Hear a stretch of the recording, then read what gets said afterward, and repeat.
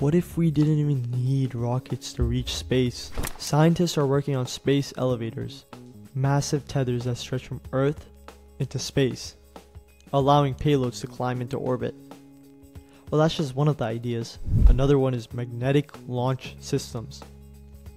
Imagine using a Hyperloop style magnetic rail to launch spacecrafts instead of rockets. No fuel, just pure acceleration. That sounds pretty insane, right? But there are some limitations that stand in the way of us and a new planet for settlement. Building permanent habitats on Mars and the Moon is one of the biggest challenges for space colonization. Transporting these building materials from Earth is too expensive. So scientists are working on 3D printing technology that could use local resources.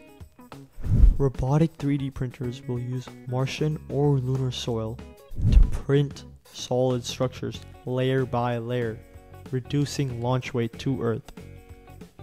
They'll basically be designed to block radiation, maintain stable temperatures, and withstand harsh conditions like dust storms on Mars. There's also the gravity issue.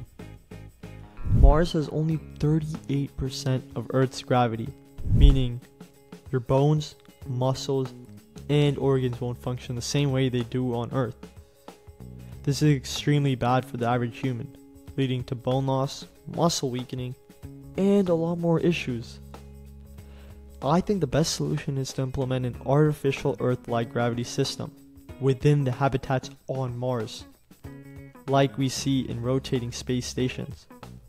By spinning, the buildings would create their own gravity using centrifugal force, keeping your bones, muscles, and circulation in check. The faster they spin, the stronger the artificial gravity. Well, now let's talk about AI on Mars. Before humans set foot on Mars, the Moon, or deep space, AI-powered robots will be there first. What'll they do?